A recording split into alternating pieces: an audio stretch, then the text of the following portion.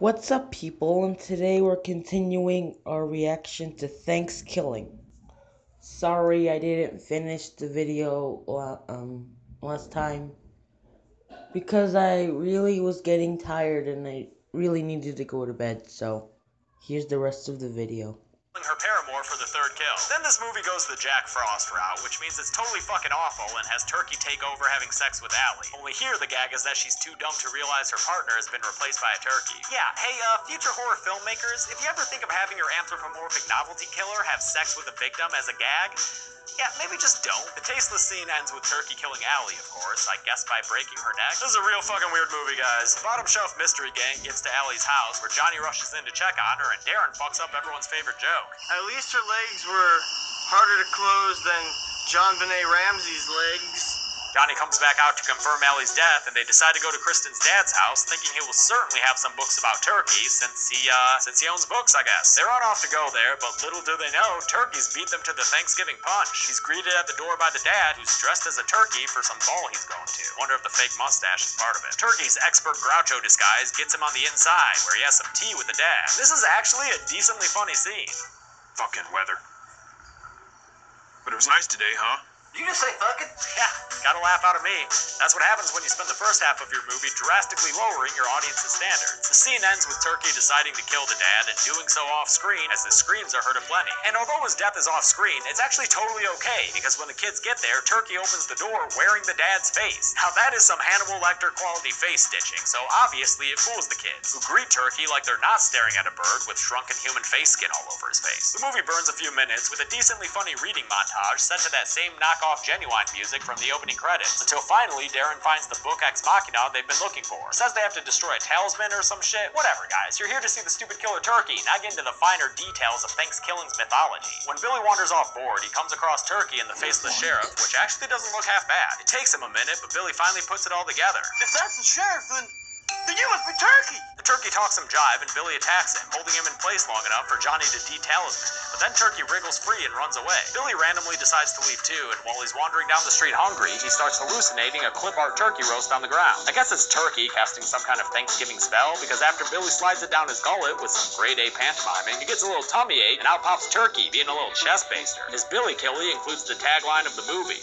Gobble gobble, motherfucker. And then he... Now that's what I call foul play. Oh, okay, Turkey, let's limit it to one pun per death, alright, you little asshole? The others find Billy's body, and Darren goes into hysterics over it for a solid 5 minutes, and then he has a flashback montage set to the most hilariously low-effort song anyone's ever made up. Seriously, here's a sample. Billy, Billy, Billy, you are my best friend.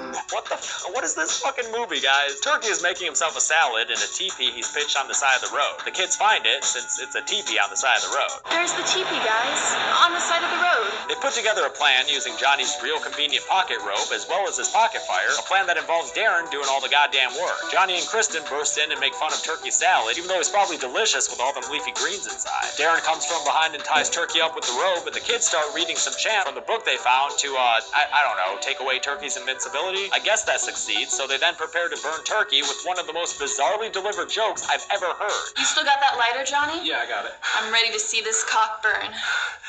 You mean turkey, right? No, I mean like a dick, not like the animal. What? Turkey tries to run away, but finds himself face to face with Oscar's gun. Oscar shoots him, and Turkey flies into a trash can where he appears to be dead. Great shot, Oscar. You want to fix your headband? Hey, go ahead and take like a minute to... No? Okay. Alright, cool. Maybe if you had, you'd have noticed Turkey's eyes glowing green. Dun dun dun. But nobody notices, so they all leave. To celebrate the death of Turkey and help them totally ignore the fact that their parents are dead, the kids go to Kristen's house, where her dead dad is still lying around, and they watch freaking Night of the Living Dead. I guess because that movie is public domain and can be used for free? Johnny asks Kristen to be his girlfriend while Darren stares at them like a serial killer, and when she says yes, the two of them fall to the ground in a tizzy of love and start fucking right there on the ground, I guess, since Darren gets the hell out of there. He goes to the kitchen, and while he's looking in the fridge, he gets a meat thermometer in the ass, thanks to Turkey, who's back and positively glowing with radioactive Thanksgiving cheer. He attacks Darren, and in an actually gruesome death, Turkey rips out Darren's tongue with his beak. They take their time with it, and it's a decent-looking effect, so good on them. Then he pecks into Darren's chest like he's Turkey the Woodpecker until he finally rips out his heart and tosses it onto the kitchen floor. Darren's death concludes with a hallucination of Billy inviting him up to heaven, where he promises, No turkeys up here, Dad. when Johnny comes into the kitchen and finds Darren's body, Turkey wastes no time stabbing him with an electric carver, by which I mean Johnny holds an electric carver up against his own stomach while a turkey puppet shakes around near the handle. But whatever, guys. Thankskilling! Kristen runs in and Turkey gets in a one-liner. I almost got back for seconds. Before she bird slaps him away from her man. Kristen helps Johnny outside, where they run into a shack in the backyard that looks like it might have Brie Larson and a kid inside. Turkey comes after them with his purple POV shot, but Kristen's waiting for him with a makeshift flamethrower. She lets it loose and lights him on fire, and while Turkey lies there burning to death, Johnny dies from his wounds in the kitchen. Actually kind of thought he might make it, but I guess they're sticking to the slasher playbook and only keeping a final course girl. Kristen takes a pipe and whacks Turkey with it, sending him right into a nice big pre-set up steak, at which he burns to death. The turkey curse supposedly finished once and for all. Oscar congratulates her, she eats one of Turkey's legs. Please let this be over. Wait, what is this? What are these totally random characters sitting around a table doing? And this guy has a stupid turkey hat on? Actually, I'd wear that hat. Whatever, their turkey shakes around, it's Turkey, he says a one-liner. Do I smell sequel? Beyond! And that's how you make a movie for less than $4 grand. Let's see how many kills that buys you and get to the numbers.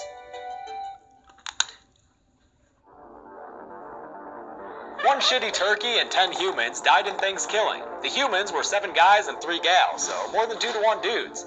With a poultry runtime of 67 minutes, that's a human death on average every 6.7 minutes. I'll give the golden chainsaw for coolest kill to Darren. That's some gnarly fake tongue action there, and then to go even further and peck out his heart, that's the kind of overdone I want my turkey to have. Dull machete for lamest kill will be Allie and her neck snap. I've seen a chiropractor be more violent. And that, ladies and gentlemen, is Thankskilling. I don't want to admit how many stupid lines have stuck with me, or how many times I've sung the Billy Billy Billy song to myself, so I won't.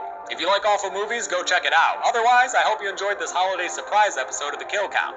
Friday is Alien Resurrection, and until then, I'm James A. Janice. This has been The Kill Count. Hey guys, thanks a lot for watching my Kill Count for Thankskilling. Happy Thanksgiving, everybody. I hope you enjoyed this little treat. Sorry for the lack of an awesome background. If I could, I would have a life-size replica of Turkey, obviously. But this shit's all my grocery store had. Oh, Billy, Billy, Billy. Hope you guys enjoyed that, and please don't ask me to watch Thankskilling 3.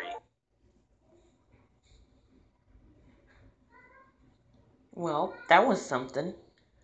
Alright, thanks for watching, and I'll see you next time. Bye-bye.